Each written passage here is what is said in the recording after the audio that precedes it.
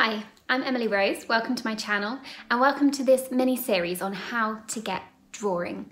I think when you want to start going and you think, oh, I'm going to get straight into this, I feel so inspired, you can suddenly ground to a halt because there are a few questions that you haven't answered yet, and you might get partway through a drawing and realise actually it's quite important to address those before you get going so you can properly enjoy it. So let's start by looking at materials. Now, of course, there are an entire world full of art materials out there to pick from. We have got acrylics, we have got oils, we have got pastels. There is just so much to choose. Where do you even start? So if you have decided to use pastel pencils, I can give you my most favorite brands to use and why I like to use them. So it might be a good place for you to begin looking. So let's start by looking at the Faber-Castell. Now, the Faber-Castell pencil is probably my most used pencil. I have an entire set of these. I can't quite remember how many are in a set. Might be about 60 odd pencils. So you get quite a good range of different colours and different tones. But the reason I like using them the most is because the pencil itself is quite malleable. It's quite easy to use for my different techniques and the different stages of a painting. So when you're producing a pastel painting, when I'm producing a pastel painting, I always start with an underpainting. And an underpainting is sort of a messy stage. I always say to people, if it looks like a 5-year-old did it, you've probably done it right. So this horse, for example, did not start off looking finished as I moved from little section to little section. What I actually started off doing with the horse is I picked out the darkest areas first and I laid in just a general tone with a dark pencil. I used a variety of dark browns and greys in there, and then I moved to the mid-tones and started to model up where the highlights were going to go. Getting a bit technical and ahead of ourselves here. But the point was I was using the pencil in a very non-technical way. It wasn't to add detail at that point. So I want the pencils to be able to cover the page quite easily and quite smoothly. Now, the Faber-Castell, out of all of the pencils that I'm going to show you, is the hardest of the lot, but I can still use it very effectively for an underpainting, and I tend to use it on the side for that. And one of the reasons that I can use it on the side is another great feature of these pencils is that the wood is very easy to chip away. Whatever type of wood they've used to case the pastel in, it does whittle away quite easily. You'll note from my other tutorials I don't use pencil sharpeners, and we'll get onto that in another video entirely. But some pastel pencils can actually be very tricky to sharpen and you can end up breaking the nib. And that's another point. The nib on the pastel pencils are a little bit thicker than some of the other brands, so it's just a little bit more durable. When it comes to the final layers and you're adding those details, you're adding that really fine fur, or as with the horse, you're adding in the beautiful flowing tail. You want to have a needle sharp pencil that is going to show up. And again, the Faber-Castell, because it's quite hard, is very good at holding its point for longer than the other brands. And I can get really fine marks. It's especially great for drawing in whiskers with. So I have a full set of these. And I think if you're looking for a place to begin, I would invest personally in some of the Pitt pastels, whether that is a full set or not. And I have an ebook below that has lists of the different colours that you might want. If you don't want to invest in a full set, there's a mini set that I suggest, because getting a smaller official set of pencils, like a half-size tin, you often get just loads of bright pinks and blues and colours that aren't that useful if you're doing wildlife. So check the ebook out down below to help you with that. The next brand we're going to look at is Cretacolor. Now, I might be pronouncing it wrong, so I do apologise if that's the case, but I have a fair few of these as well. Not as many as the Faber-Castell, but I do enjoy using these pencils. Now, it's worth noting that I find the Cretacolor a little bit harder to sharpen. The wood is a little bit denser around the pastel, and the pastel itself, I think, is a little bit narrower in diameter as well.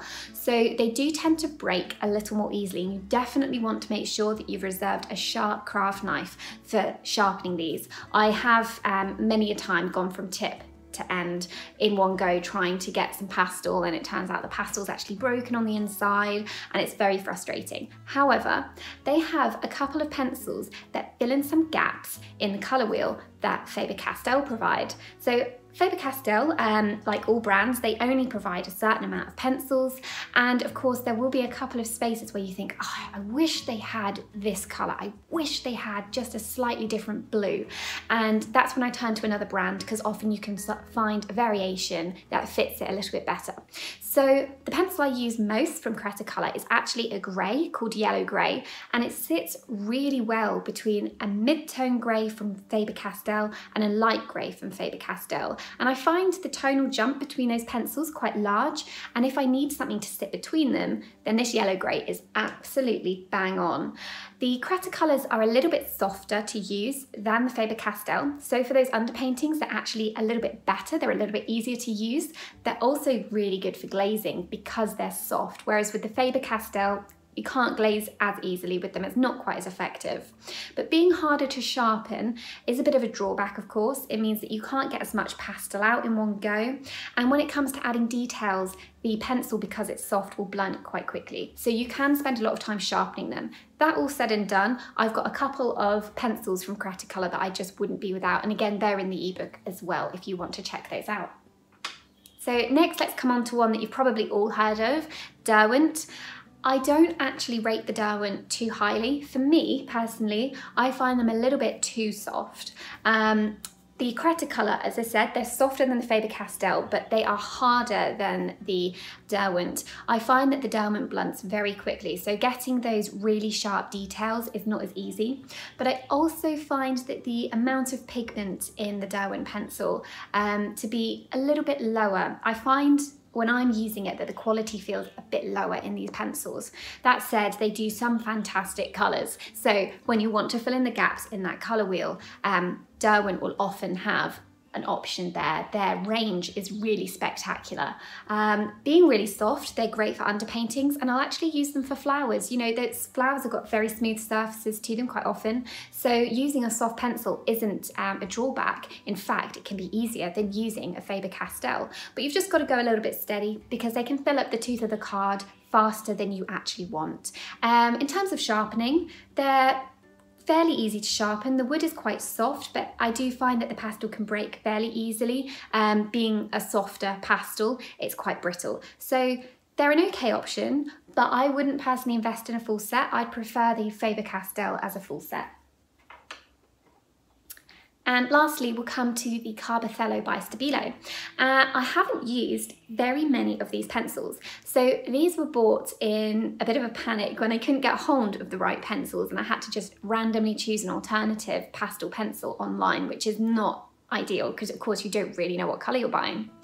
And I bought, there's hardly any left, but I bought this grey. It's Cold Grey 2, and it's really great. I actually use it so much, hence there's hardly any of it left, and I really need to order some more, but it's very, very blue. Now, in terms of how the pastel behaves, these are similar to the Derwents, but I find them a bit smoother. They're a bit more buttery.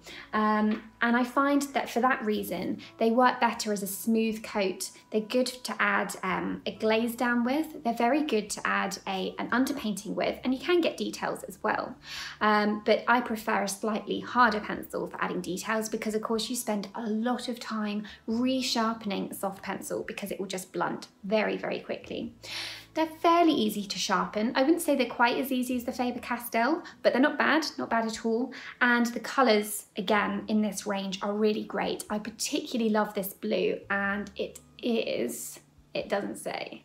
I think it's their light ultramarine, but I can check that. It's a really great light blue. I find it quite difficult to get hold of a good blue in pastel pencils. I think it must be to do with the pigment in them, but they can be very brittle as a colour. Whereas this Stabilo pencil is really great, and the colour, as you can probably tell, it's so vibrant. It really pops out of a painting. So I have a full blog post on all of this, and of course there's the ebook that's linked down below. It's totally free. That way you've got a guide to keep with you. You can have a look for which, as I say, which colours of pencils I recommend, as well as the brands. So when it comes to shopping, you've got a bit of a go-to just to ground you because there are so many options. It's worth noting, I haven't tried every pastel pencil on the planet. I've tried them within a reasonable price range, and when I found something that works, I often think, don't fix what's not broken. So my number one pencil brand has to be the Faber-Castell, followed by the Cretacolor, and then followed by the Carbothello, and lastly for me would be the Derwents. So if you want to find out more about how you can get going with drawing, subscribe to the channel and there will be a video posted every week to help you from choosing your materials to putting pencil to paper and making the right choices as you go along. And when you get to drawing, or if you want some inspiration, do you want to check you've got the right reference photo, you can just put your questions into the community. I'm on there once a week to give you feedback and give everyone answers, and you don't need to be a member of my subscription on Gumroad to access that at all. It's totally free, and you can find us at Emily Rose Fine Art Drawing Class, which is a Facebook group. I hope to see you there soon. Until next time, happy drawing.